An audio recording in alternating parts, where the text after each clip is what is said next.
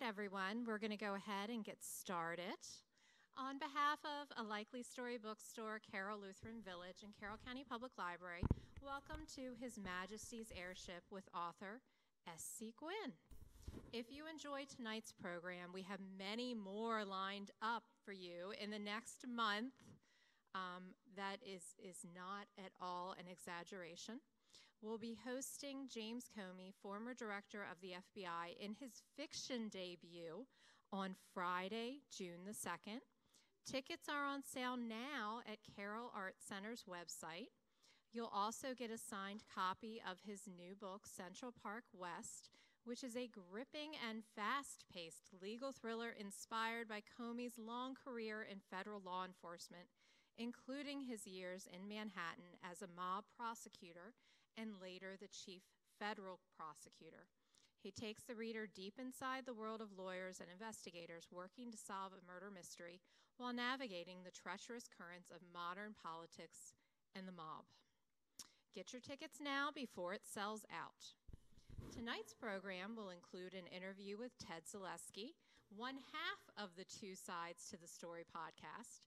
Ted is also Carroll County's Director of Management and Budget, but we all know he is also an avid reader and secretly, or not so secretly, would prefer to be a librarian or bookseller. Check out the Two Sides to the Story podcast online or through your Apple or Spotify podcast apps. S.C. Sam Gwynne is the author of two acclaimed books on American history, Empire of the Summer Moon, which spent 82 weeks on the New York Times bestseller list, which is nothing to sneeze at, and was a finalist for the Pulitzer Prize and the National Book Critics Circle Award. It also won the Texas and Oklahoma Book Prizes, and Rebel Yell, The Violence, the Passion, and Redemption of Stonewall Jackson, which was published in September 2014. It was also a New York Times bestseller and was named a finalist for both the National Book Critics Circle Award and the Penn Literary Award for biography. His book, The Perfect Pass, American Genius, and the Reinvention of Football, was published in September 2016 and was named to a number of top 10 sports books list.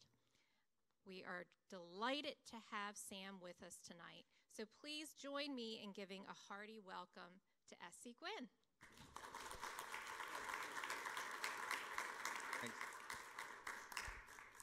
Do you want to say anything first? No, you go ahead. Okay. Right, yes. Hi. A very friendly guy.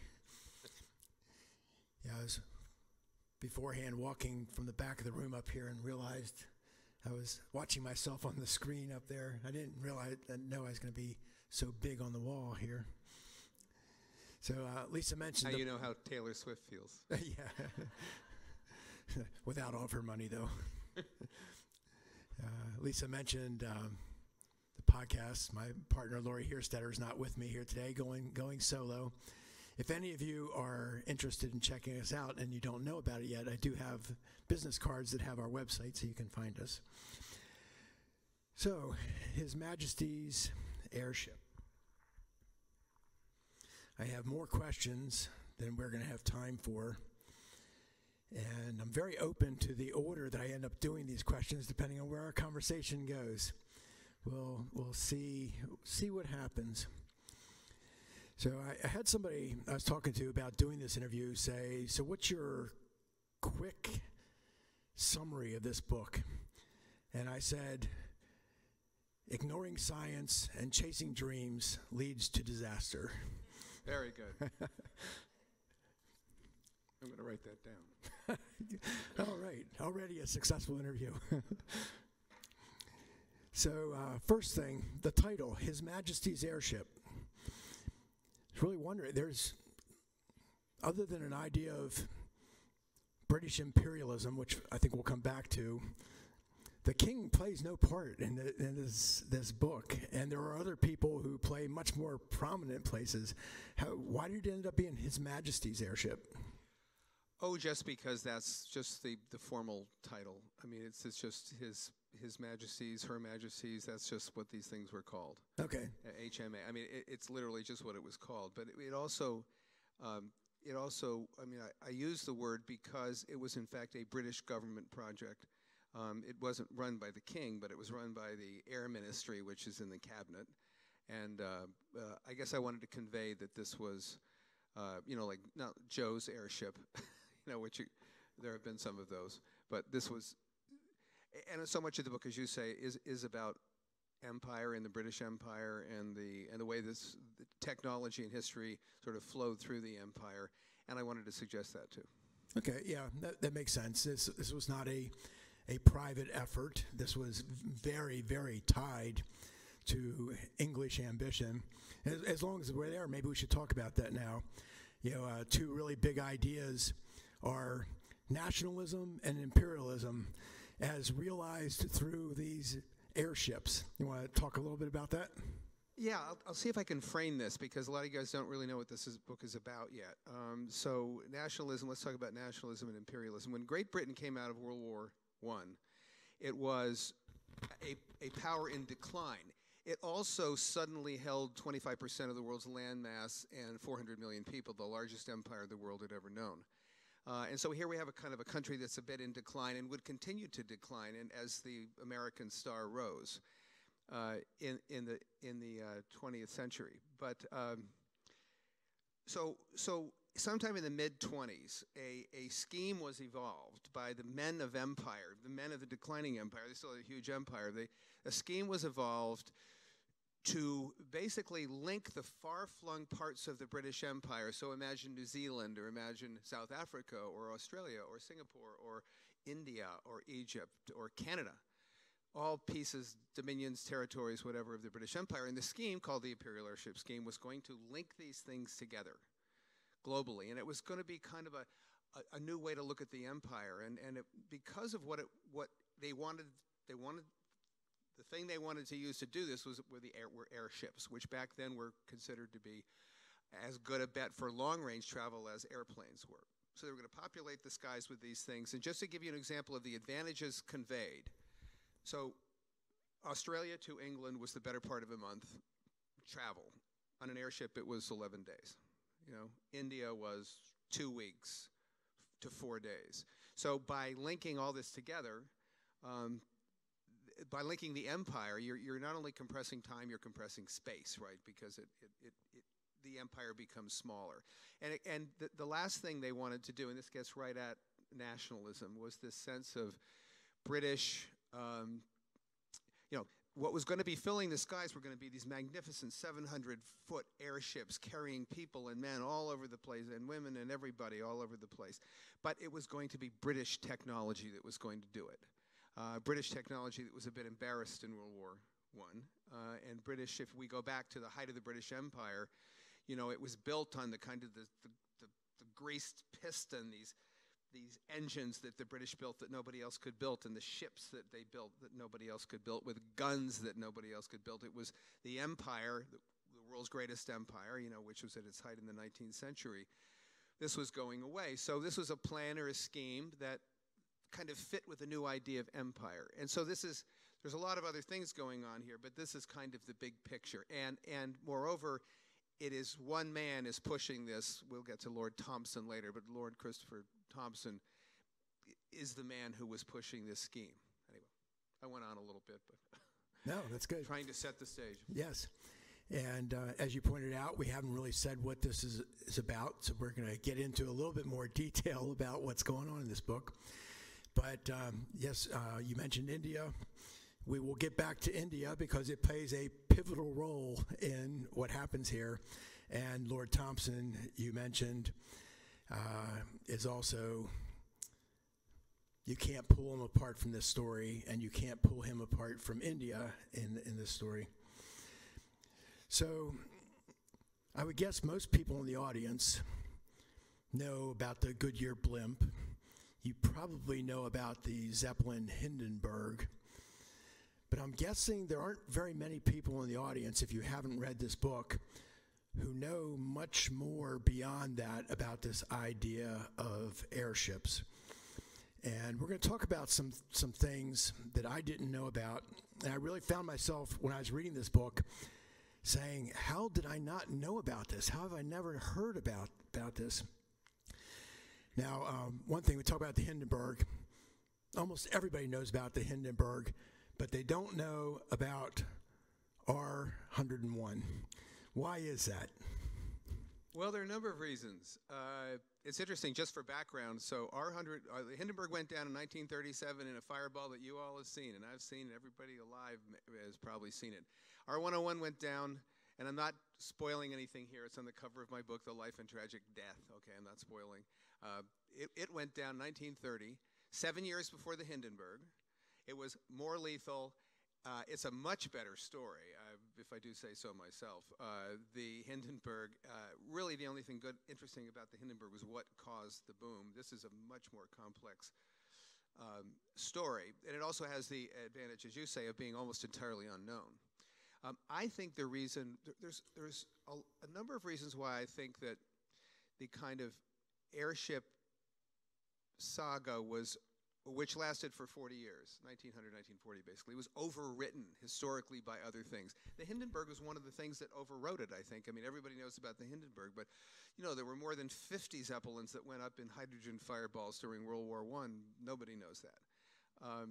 And so there was an overwrite going on there.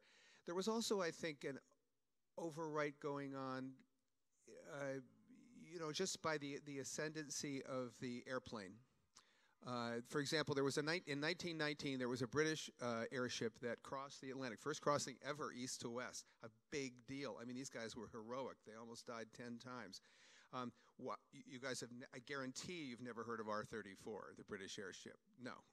And it was the third one to do a double crossing of the Atlantic. And why? Well, in 1927, something else happened. This guy Lindbergh flew across the Atlantic, and it was an incredible feat, but again, I use the word overwrite. It overwrote, I think, the heroic exploits of, say, R-34. And I think also that maybe to some extent, you know, the first long-range bombers were Zeppelins, and they bombed Europe, 7 cities in Europe, and they bombed London, they bombed everything.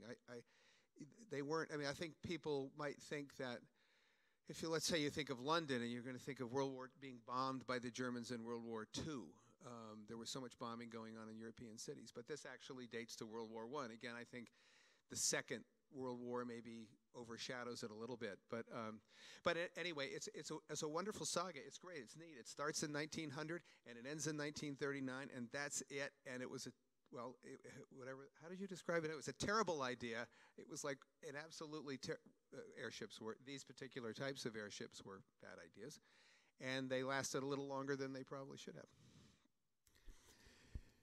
So when we say people know about the Hindenburg, I think another thing in the mix here is that was caught on film and on the radio, whereas R101 was not.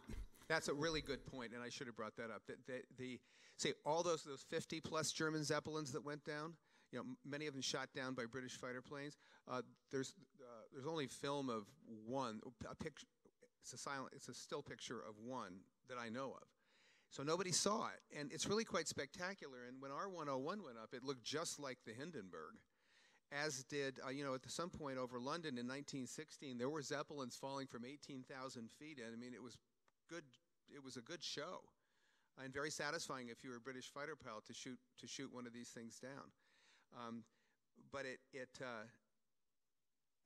and I'll tell you one interesting little story about that, because it's so much the way we know about Zeppelins. So in 1937, when the Hindenburg went down, there was a guy from a company called Pathé there, and he was filming it, and it was a silent film. And that film played in every movie theater in America, which is why everybody knows about it, silently, because there was no sound with it at all. It was just this 30 seconds, like the most amazing 30 seconds that anybody ever saw, was the Hindenburg. So sometime in the 60s, some enterprising British producer, oh, and I'm sorry, at the same time, there was a guy there from the AP right, who was going, oh, the humanity, oh, look, it's going, that voice that we've all heard before, right? Okay, so sometime in the 60s, I think, or the late 50s, a British producer married the two. Enterprising guy put the sound with the film, and so we get what we all saw, which, again, one of the most famous events in history. I mean, how many events do we all know like that involve aviation?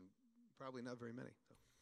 So. I guess that radio announcer saying, oh, the humanity, I have to think that, if you put together the top 10 things that people remember hearing, that's probably in there somewhere.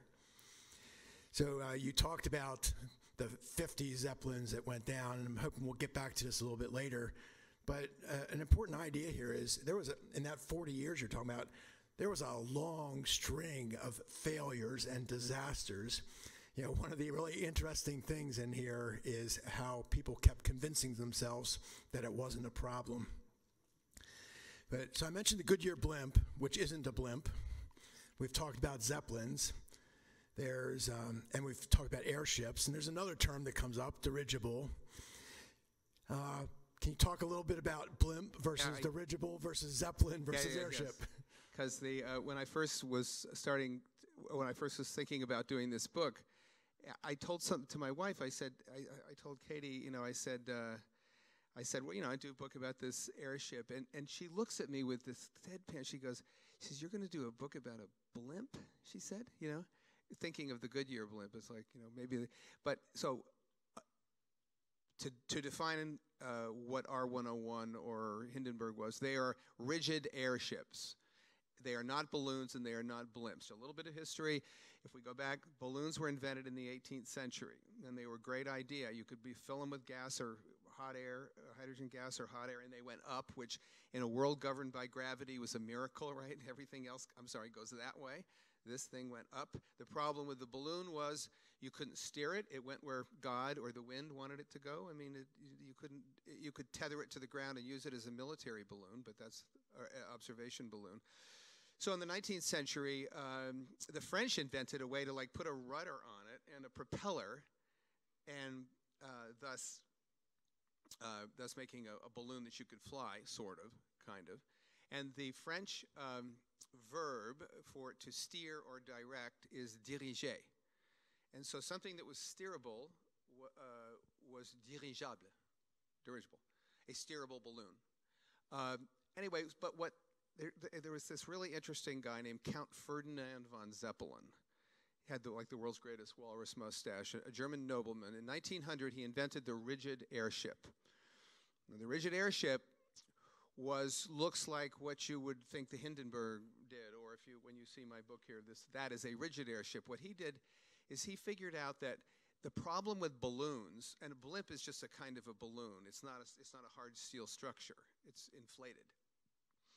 Is that they tended to collapse upon themselves, and therefore they could only lift so much. A balloon can only lift, say a child's helium balloon could, only lift that toothpick. It can't lift any more than that. If you had a balloon 20 times the size, it could probably lift a wagon. So that was the problem with balloons. With balloons and blimps, they could only lift so much. So he invents this steel structure, enormous, gigantic steel structure. These things were 500 feet long when he invented them. 400 or 500 feet long.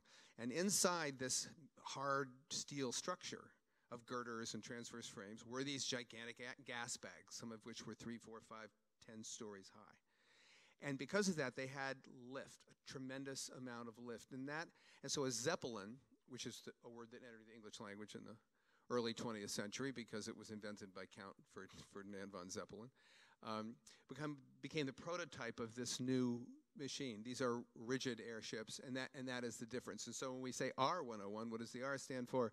Rigid. Does that answer the question?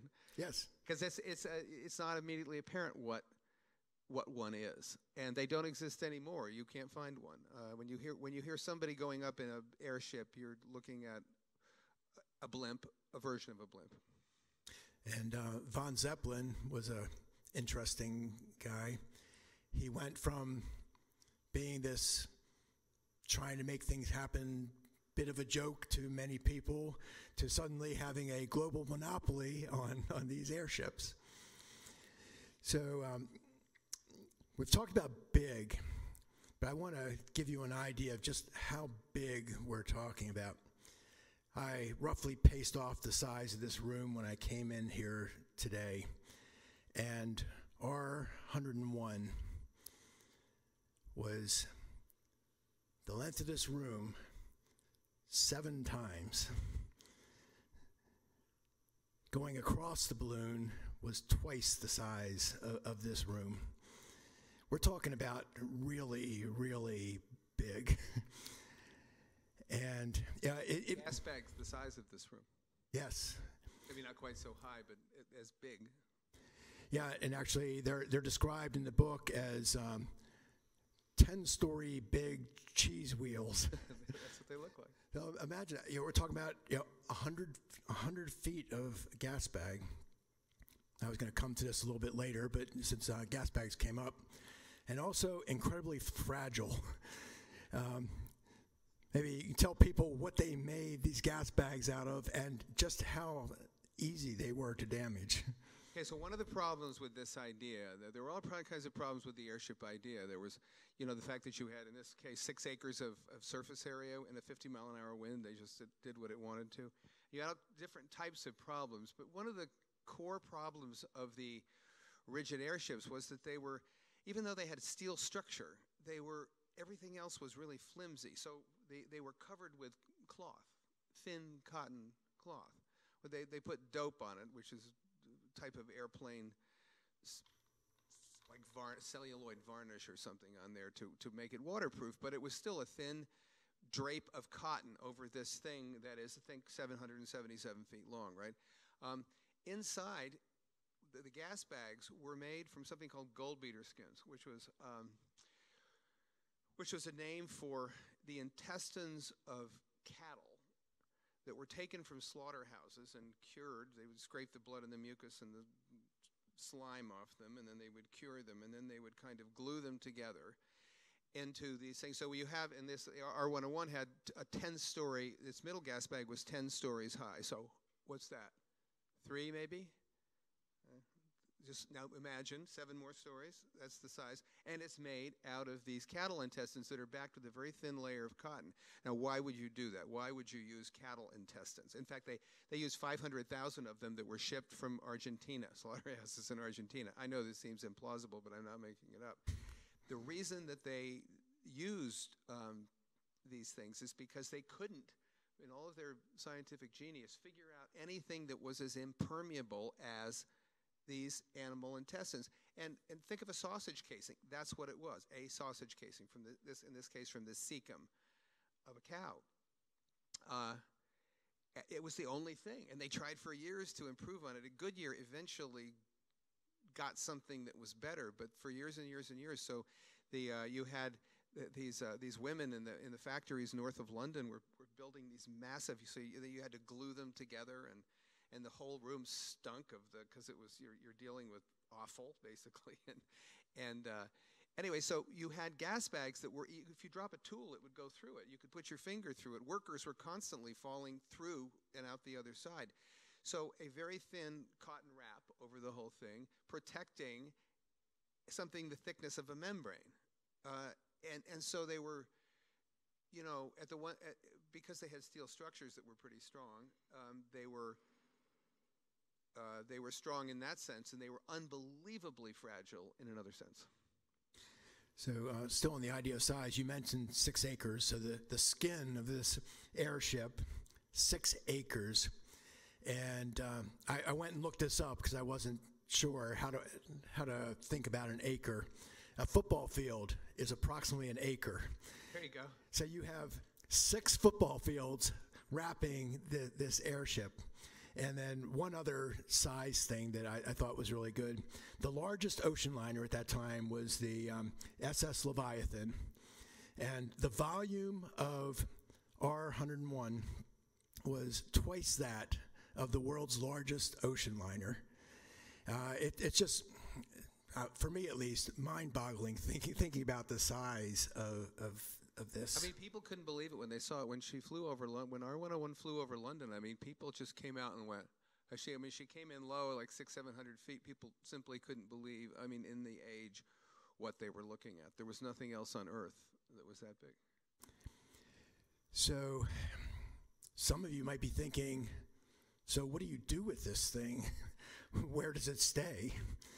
And there were also huge buildings that these airships would stay in, but when you took them outside, you still had to do something with them. So they had these mooring masts, a big structure where this airship hanging in the air is attached. And one of the problems we'll come to later is there weren't very many of these mooring masts. It's not like finding a place to park. There weren't many choices. I want to give you a sense of size again. A mooring mast for R101 would have been about 200 feet high, and the base of the mast was about the size of this room. Again, very, very big. And getting out of a building to a mooring mast, I believe you said you needed about 400 people to move one of these things. And that's when there was no wind. And one of the biggest problems here is if you could get it inside of its shed, it was safe, except for the fact that there were a number of hydrogen fires inside the sheds. But it was safe from wind. But these things were terribly vulnerable to wind. And as a result, that even if you had 400 people on it and you had a sudden 20-knot gusts of wind, that thing was going where it was going. And so there were all these hydrogen-filled rigid airships that just got beaten to pieces on the ground. And which brings up one of their most interesting characteristics, and it has to do with the mast. You say, well, okay, if it can get to the mast, at least it can tie up to the mast. The problem is that an airship up in a storm cannot go down. It's impossible for it to go down, because if it comes near the earth at the length of 600, 700, 800 feet, it's just going to be pounded to little pieces, and that's what happens. And not only if it's filled with hydrogen, somewhere along the line there, it's going to catch fire and then go up that way too. But imagine, a ship in a storm can go into a port, a plane can land right on a strip or a field or a road or somewhere. The airship couldn't, and there was an amazing moment. This was in 3 years after the R101 went down, and 4 years before the Hindenburg went down, there was American airship American airship Akron, was caught in a kind of a circle of thunderstorms off the New Jersey coast, and there was this tragic kind of the crew fled from one to another. Went offshore, and lightning and thunder came, and thunder and lightning, of course. Imagine what an updraft does with something that's 800 feet long. It just takes it up to 4,000 feet and then drops it down again, and then tail stands it up on one, and that's what happens to them. So these thunderstorms fleeing to the west, fleeing to the east, fleeing to the south. They can't get out. Finally, they hit a wicked downdraft that just puts them down. And this is a helium balloon, by the way, that everybody thought was safe. Anyway, the Akron goes down into the 39-degree water of the Atlantic Ocean, and 73 or 76 die. But that happened because the airship could not land. And this is one of the fundamental problems with this whole idea, that we can't get out of these storms idea aside. If you're in bad weather, airships have no options. You can't land, because when you have the winds, there's no way to get down to the ground, like you were saying. I talked about the mooring masts. There are very few options. It's not like, well, we can't land here, so let's go to another one. So you have this situation where in a bad situation, there are no options. There's nothing to do. Really, what the Germans learned to do, and the Germans could fly airships like nobody else could. For all their problems, they knew how to do it. Their only solution to it was what this great airship captain, German airship captain Hugo Eckener, called free ballooning. He just let it go. Just make sure you've got your ship in equilibrium, take it up to a couple thousand feet, and just let it go. And if you're going to get blown across the North Sea or the Mediterranean, at least you're not trying to go down. Now that doesn't guarantee your safety, but at least it's better than fighting the wind. And he did that successfully sometimes. But imagine how scary that is to be in something that you can't go down. Yeah, so your best option is, all right, let's go wherever we happen to go. Right, go back to the original balloon, which went up and who knows where it was going to go. Free ballooning over whatever. So, and if you're trying to picture the mooring mast, if you think about looking at kind of the skeleton of a lighthouse, or maybe looking at the Eiffel Tower, you get some sense of what a mooring mast would look like. Now, your chapter titles interested me, and I think if you don't want to put the time into reading the book, you could probably read the chapter titles and get a pretty good sense of what's going on. Some of the titles, this isn't all of them, but Dreams, Pipe Dreams, and Imperial Visions, Brief History of a Bad Idea, Flying Death Trap, The Idea That Would Not Die, The Perfectly Safe Prototype, which is sarcasm, Fools Rush In, and A Very Violent End. There you go. Well, it's a book about a crash.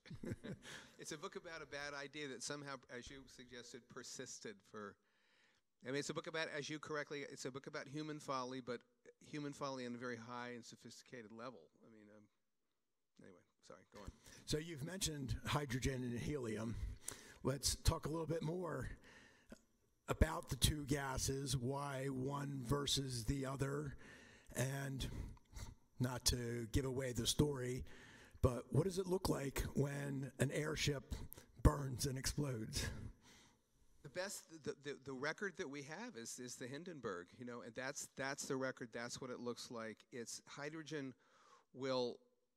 is very volatile and will explode if you hit it with a match. Just the hydrogen, and when you mix it with air, it gets worse.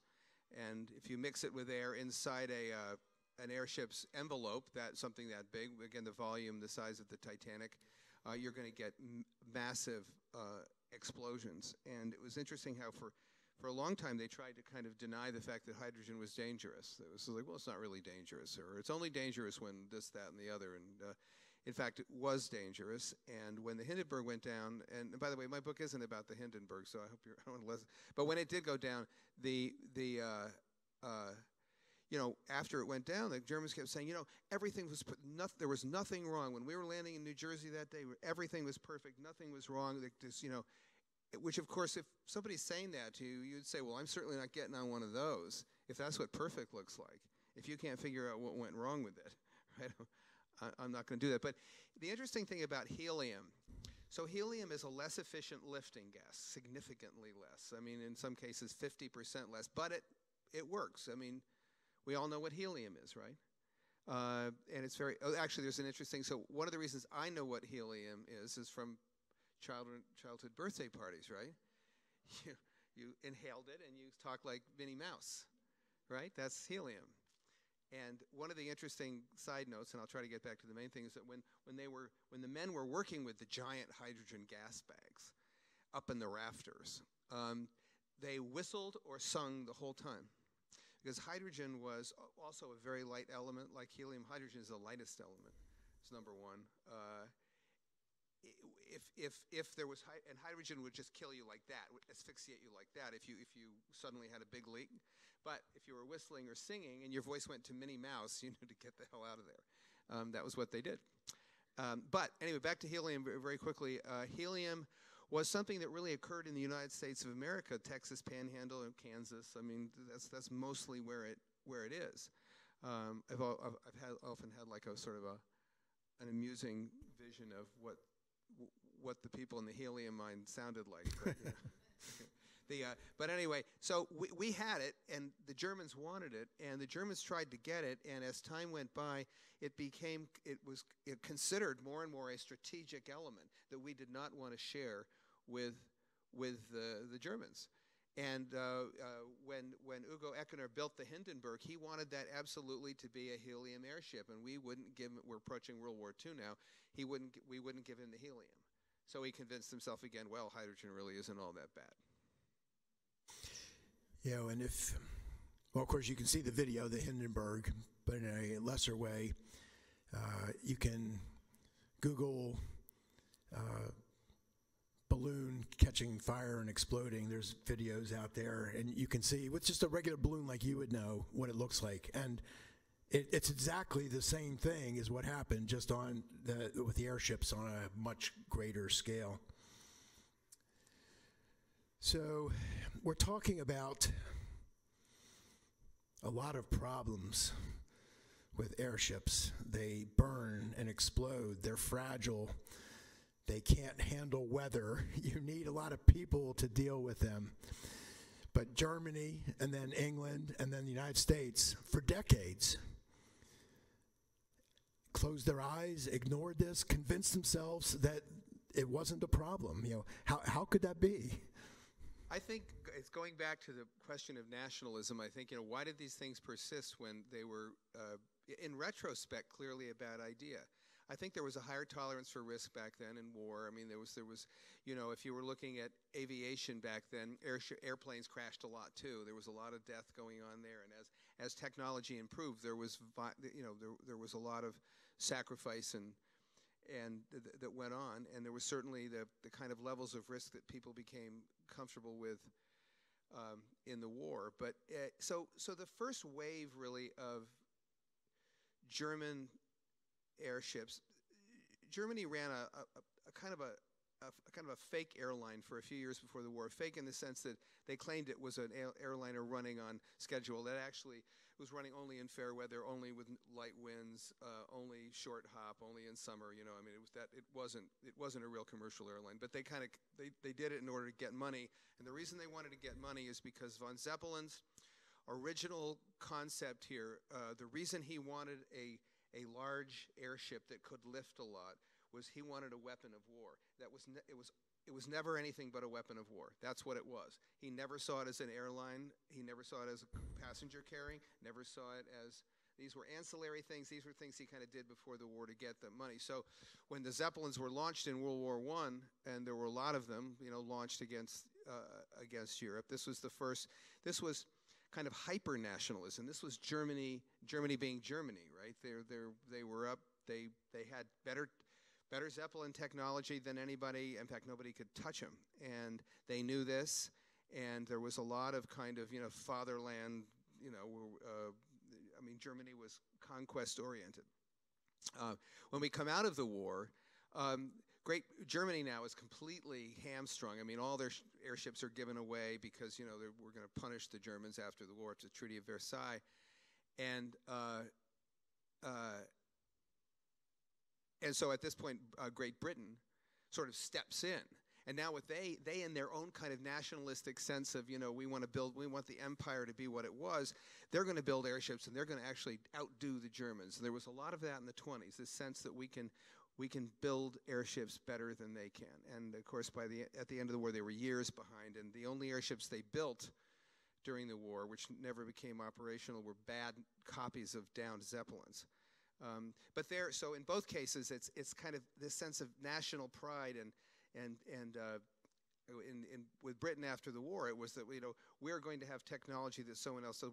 No one else does. We're going to use material science that nobody else has. We're going to put diesel engines up in R101. Nobody had ever put a diesel in the air before. I mean, we're just going to be a technological leader. And if you look back, you would say it's a silly idea because the problems that these things had didn't go away. One of the things about airplanes is that as time went by, the problems were solved, wing loading, the problems of just safety, the problems of how high you could fly, how many people you could put in the aircraft. Airplanes, the curve goes like this in terms of technological advance, amount of weight carried, safety, engine advances.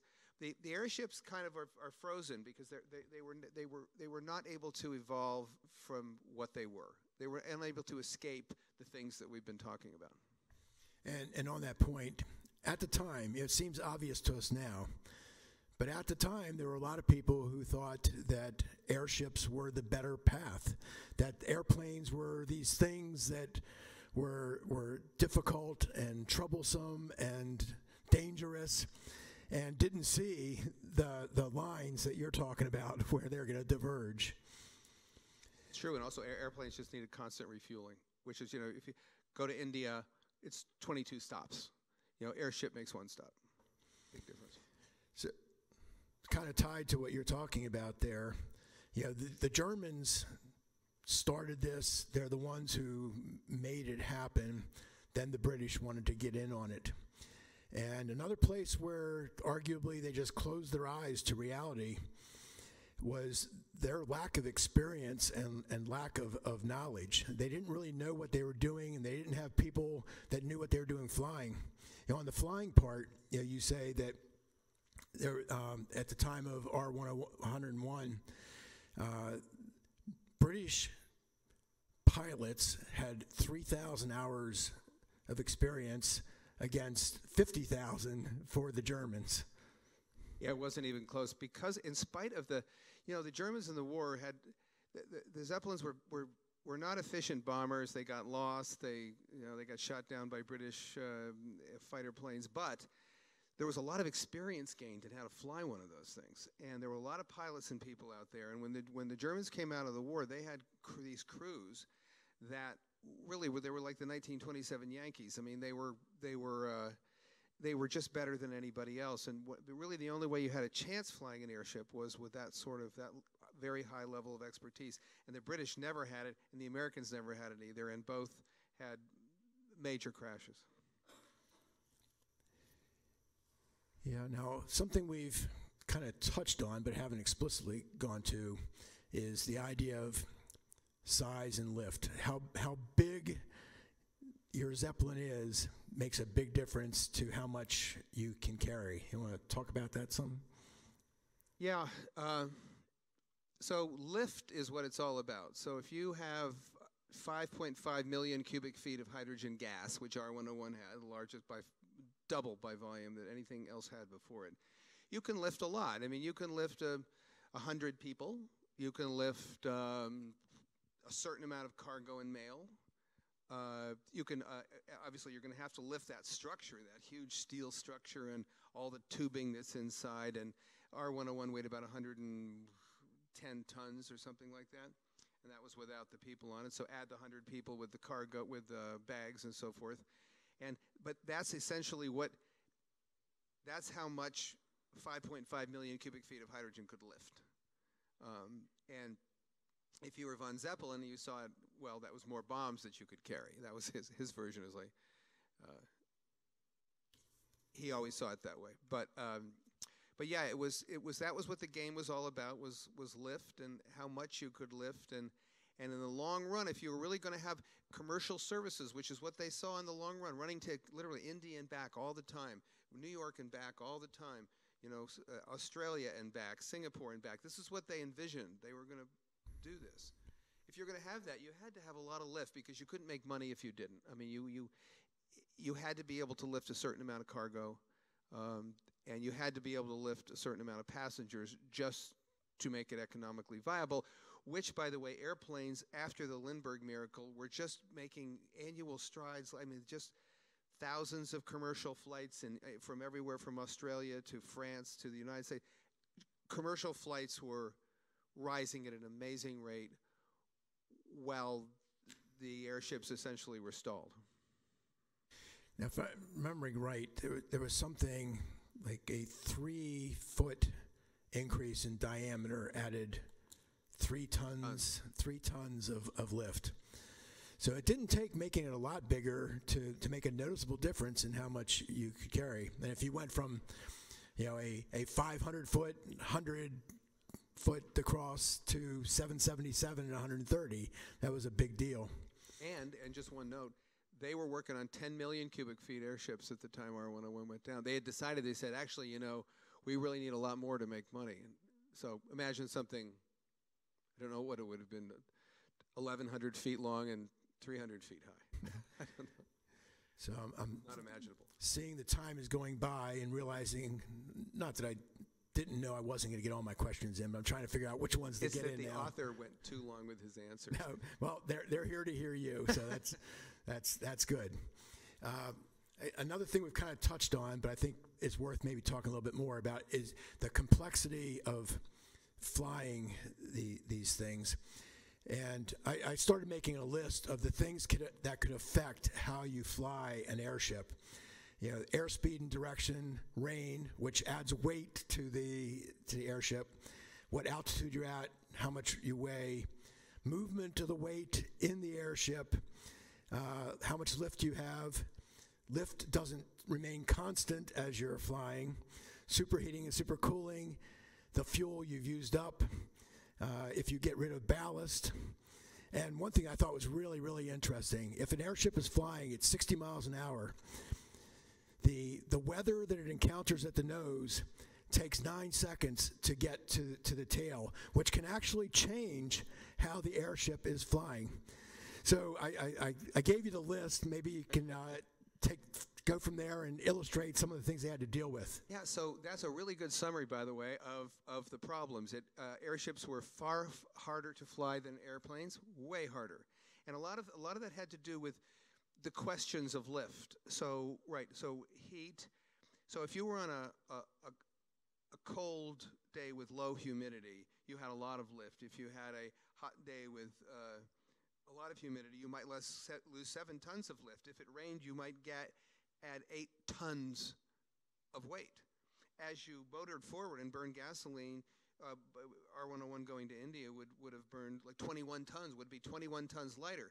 So it's this constant battle with air temperature and density and pressure and up and down, and trying to monitor and keep and as Ted said, you had the back, and if you had too many people in the stern, it would go like this, and when sometimes when these air currents hit the bow, that you'd suddenly have a tail stand at 4,000 feet, followed by a nose stand at 1,000 feet. They were very, very hard to fly, and the Germans were the only ones who really ever mastered it, and they really knew how to do it, and they had to take into account all the things that you listed. I'm thinking we're not too far away from Lisa saying, okay, it's time to stop. So I want to make sure we get at least 2 things still in here.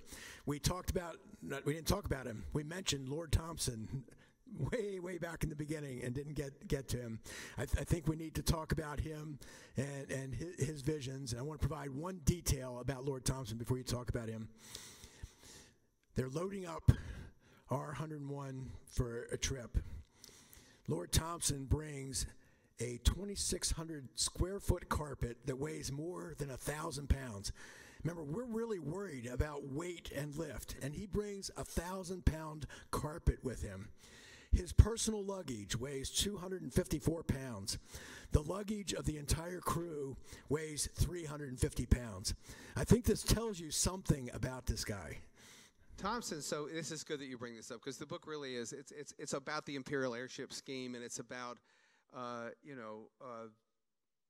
R101 and how she was built and how she crashed and so forth, and it is very much about that. But it's a human story. It's the story of Lord Thompson, who's the visionary, and Lord Thompson has these flaws, one of which was that one.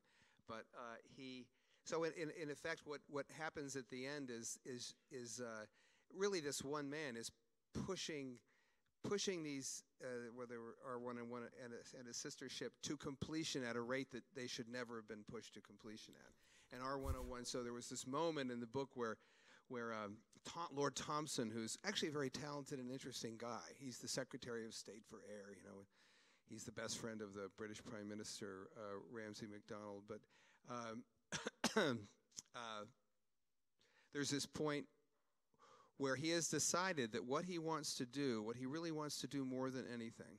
Again, he's a child. He grew up in India, a child of 5 generations of the Raj. I mean, he's a big deal. What he really wants to do is he wants to fly R101 to India, and he wants to fly it back. That's 10,000 miles round trip. But he's going to prove everybody wrong. These things are safe. They could travel long distances, and he's going to do this. But he needs to be back in time for the Imperial Conference in London, where all the grandees from empire are there, from the dominions and territories, and everybody's going to be at this huge conference. And Thompson's going to step off his airship, having gone 10,000 miles, trailing clouds of glory, march into the Imperial Conference and deliver the lecture on the future of airships, which, by the way, will get him funding for the 10 million cubic foot airships or the 7 million cubic foot airships that he wants. And so you have, and there's another reason. There's always a woman somewhere, right? So there's this. When Thompson was the British attaché in Romania in World War I, he fell in love with this kind of fairy tale princess named Martha Bibesco. Martha Bibesco, was immensely wealthy, one of the most beautiful women in Europe. She had 2 palaces.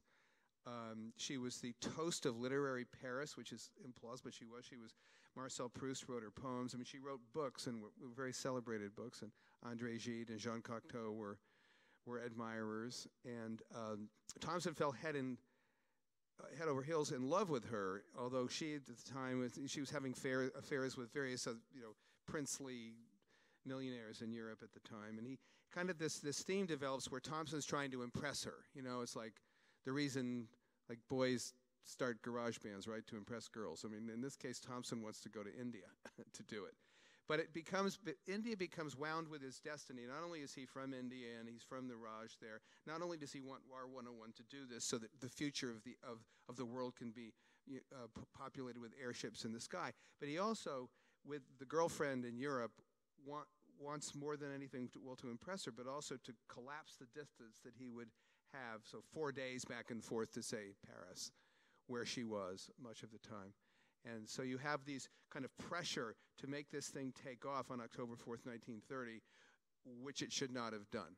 And the book goes into a lot of detail about why this was such a bad idea to fly her so soon. And the last thing, I can talk more. I can ask more questions. But the last thing I want to make sure we get in, as I watch Lisa walking up the aisle. The hook. You see the hook is coming.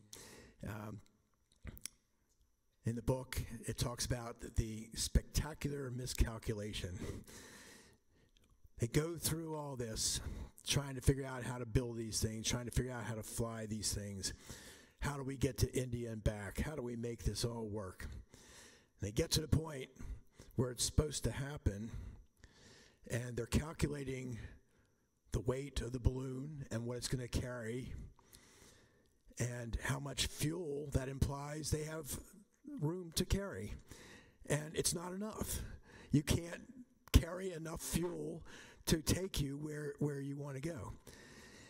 How do you go through all of this and get to the point where somebody says, wait a second, this doesn't work?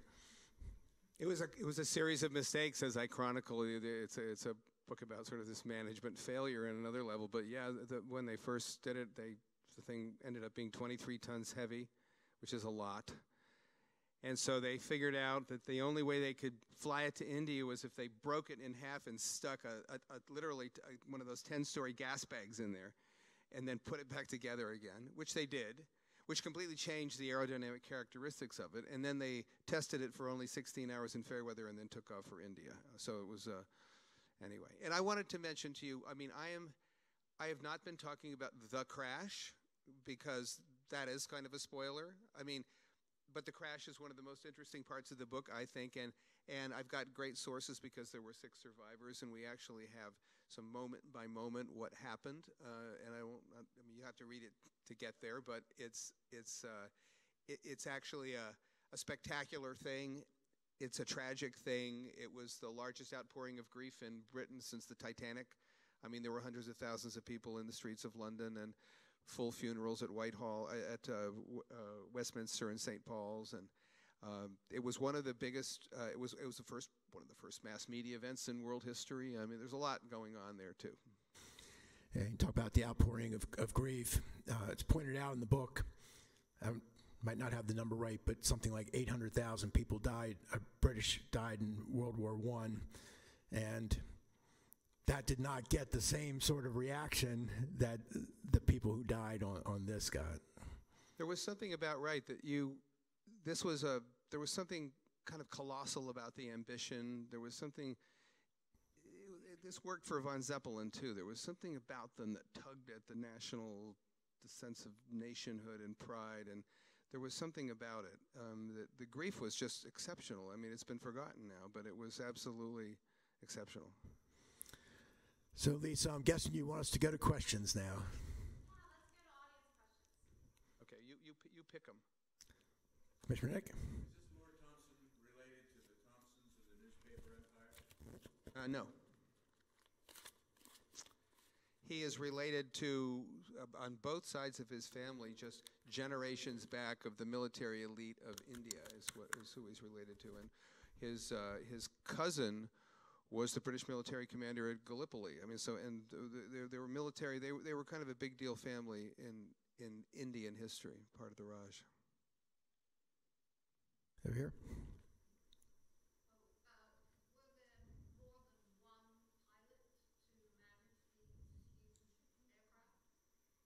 There was a pilot, a main pilot, and the two critical people were what they call the coxswains, and one was the kind of coxswain who controlled whether the ship went kind of left or right. But the more critical coxswain stood sideways with a wheel, and his job was dictating whether up and down. So you had two different wheels, two different guys, and the main pilot kind of ran them. And the height, the height coxswain was just, it was a constant struggle to get, because these things porpoised as they flew. They were difficult, unmanageable in wind. And so these coxswains were constantly working against the wind, working against all this variable lift and everything. They were very, very difficult to fly. But those were the three main people in them, and they would work on, then I guess they were on, 3 shifts? Well, more than that. But anyway, when the shift changed, those 3 would change. And they just went, that's how it went. But it was, I mean, we know who was at the helm, if you will, when it went down. A couple.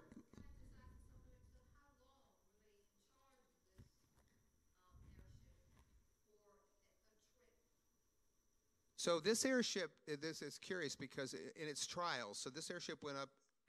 There were 2 phases here. It went up in a series of trials where it flew out of north of London, and it would go fly around, go out in the English Channel in the North Sea and come back. And I don't think it ever flew for more than a few days, like 40 hours. I don't think it ever flew for longer than that. These were relatively short trips. But because an airship could go up and do that, a plane couldn't fly for 24 hours.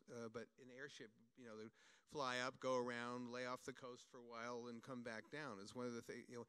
At their best, they were these wonderful kind of things that floated, and they were, they were easy to travel on, and they weren't noisy and dirty or anything else. But so that on the night that R101 took off for India, she was minimally tested, but she only lasted 7 hours. So, a couple interesting details on the controlling of the ship. You talked about the one standing sideways. They stood sideways because that's how they had to be to get a feel of what was happening in the airship. And something I thought was really interesting, sometimes the things that they would do, they needed 10 minutes to get the feedback on what happened from the change that we just made. So not like being in your car, you turn the wheel, the car turns, but they didn't have that sort of feedback on their actions. You had something? I have a question for each of you. Okay. Mr. Z, are you Joanne's husband? Yes. Our volunteer coordinator. Excellent.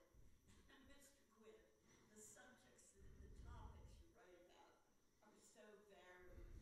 How do you figure out what you want to write about? it's mostly so.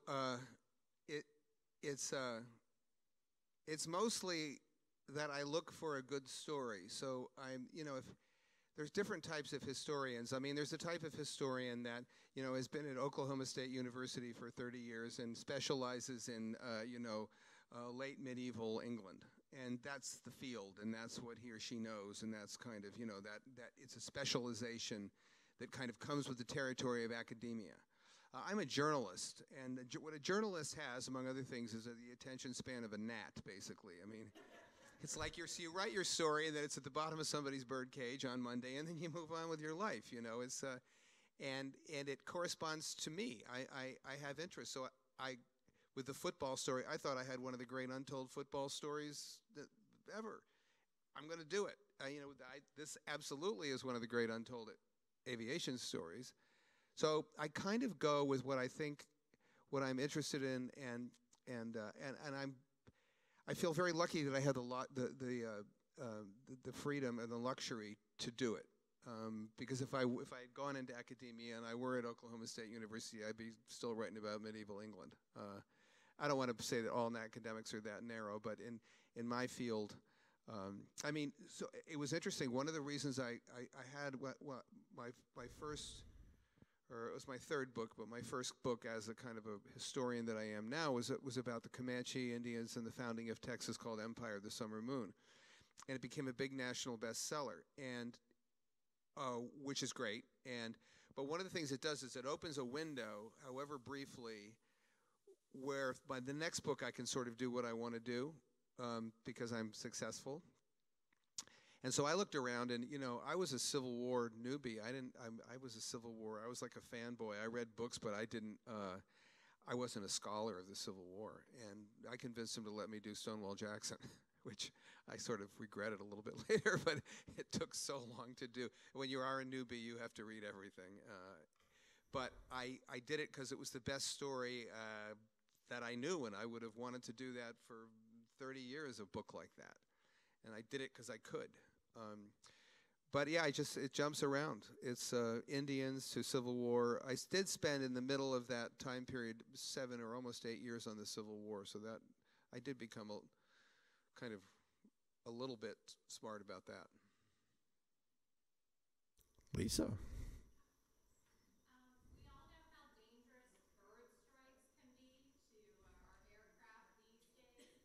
In your research, did you come across any mentions of bird strikes taking down? Never heard it. Yeah, I mean, these things were powered by, in R101's case, 5 engines slung beneath the big envelope with big propellers on them, each 650 horsepower diesels. They did break down all the time, but I never heard that they hit birds. Yeah, or the birds hit them, yeah. Yeah, it reminds me of one thing we didn't get to.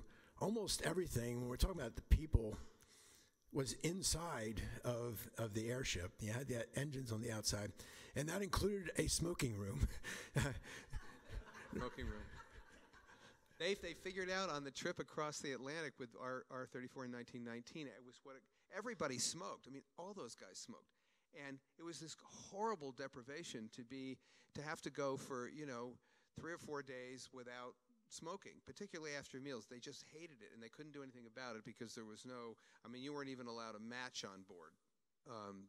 So when they built R101, they not only built a plush lounge and a fancy dining room and a promenade, windowed promenade, and all these things, but they also they put in the smoking lounge, and they lined it with asbestos, and there was something kind of thrilling, I think, about just above the smoking room was 5.5 million cubic feet of hydrogen, just kind of billowing up there, and you're down there having a nice smoke.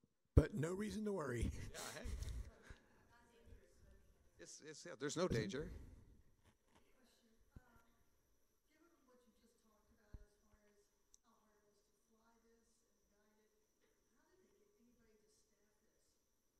It was a different ethic and a different time.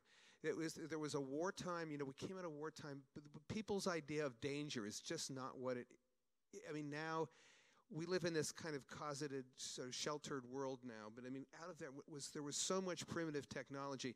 Anybody who even flew a plane was taking his life in his hand when he took off, or any kind of wartime or military equipment. I think there was somebody wrote this, and I quoted at one point in my book a comment about that it was just a different standard of risk. These guys, there were, especially the British RAF types, and these guys were British RAF types. It was like, what was their, to the stars with difficulty, was their whatever, but it's, but the informal motto was press on regardless. Was, you were supposed to get up there and you weren't supposed to turn around. Nowadays, a pilot would be, the quote was, the pilot would now be kind of patted on the back for not taking a risk and not, crashing the plane, and turn around, be safe, and go home. He said, in World War I or beyond, you'd be thrown out of the service for it. I mean, you were expected to press on into something. And that's the best I can come up with, because these guys, they were they were facing phenomenal danger all the time. Another character in this book that we didn't get to named Scott, and that idea of press on regardless was very closely tied with him, which caused a few problems along the way. You can read that in the book. Anybody else? Oh, one over there. No?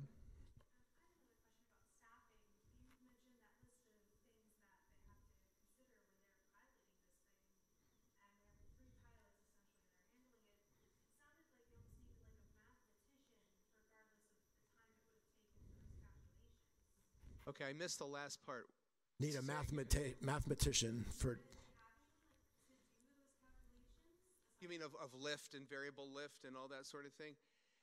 They did. They knew how to calculate. It was amazing how good they were at actually knowing that. They had variometers that measured this, and inclinometers, and all these kind of ometers, and they really were pretty good at that, at understanding the. If you looked at the cockpit of R101, it's just full of gauges everywhere, and they were looking at them, and they were pretty good at that. And the better ones, the Germans, were really good at that, and flying through adversity and figuring out what to do. And some of it was real seat of the pants stuff. At one point, Scott, who was the guy who piloted that incredible crossing in 1919. At some point, his airship was the victim of what they called superheating, which suddenly the gas inside the thing is way too hot compared to the gas outside, and the airship starts to go crazy and take off. He flew it into a wet cloud bank. Scott, who also used spit and chewing gum to fix stuff. I mean, these guys were heroes in that old sense. And your question, and another interesting detail, I think, is how high you are is really important. It matters to the questions of lift, but also if you're only 100 feet off the ground, you want to make sure that you know that. They had altimeters, but they weren't very sophisticated or reliable. And you talk about two other things that they did to check how high they were. They would fire blank cartridges at the ground, and sometimes they would drop bottles. Can you tell them how that worked? No, it was how trying to determine how high you were, and the aneroid altimeter had only been invented the year before, and it was a barometer. Really, it just measured the difference in pressure, and translated that to altitude. But these things didn't work that well. So what the Germans used there was a thing called an echolo, which was the gun, right, that they would fire at the ground and wait for the sound to bounce up and measure the time. And then there was the dropping of the bottles, which again you would hear it, or you would see it hit the water, if it was water in this case, and then you would again sort of measure the time and distance, and that somehow, but these things were so primitive, I mean, compared to what happened later. And hopefully there's nobody underneath that bottle. Yeah. Anybody else? Oh, here we go.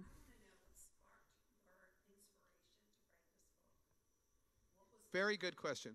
So these days in my business, I think ideas are the coin of the realm, and coming up with an idea that is something that someone hasn't done either, mostly just recently, but I mean basically an area that hasn't been overexplored over the years, is a very big deal, and also one that can be done, and when you see an idea that's good, you see how these days writers sitting at their desks, no matter where they are, they're plugged into the whole world of the internet and information. They can scour the world for ideas, who did what, when, where, and so for example, there's a new book out. David Grann has done a book, who's a fine writer whom I've met.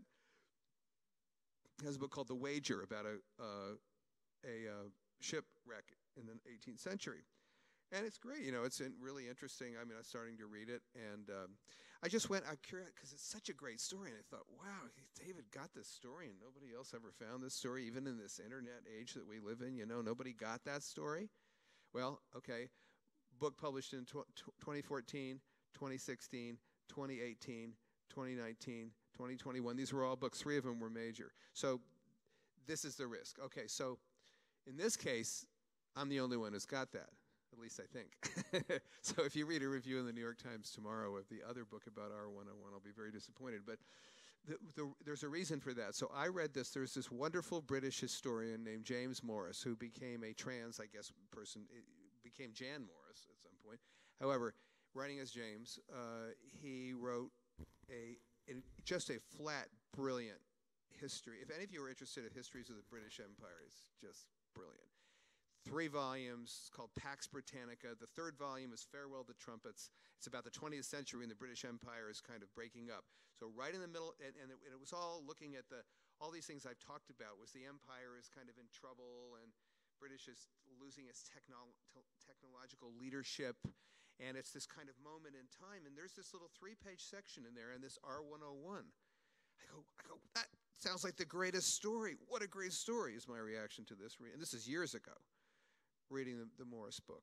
And in fact, at some point I said, okay, well, I'll just go see how many books have been done about this. So I do what highly trained historians do, is I Googled it.